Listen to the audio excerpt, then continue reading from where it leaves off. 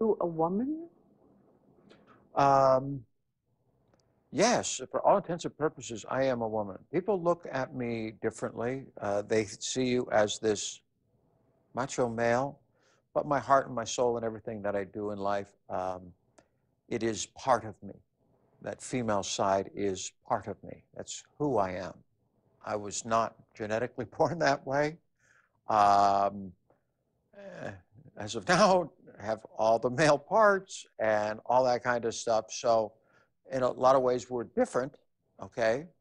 But we still identify as female. Um, and that's very hard for Bruce Jenner to say. Because why? I don't want to disappoint people.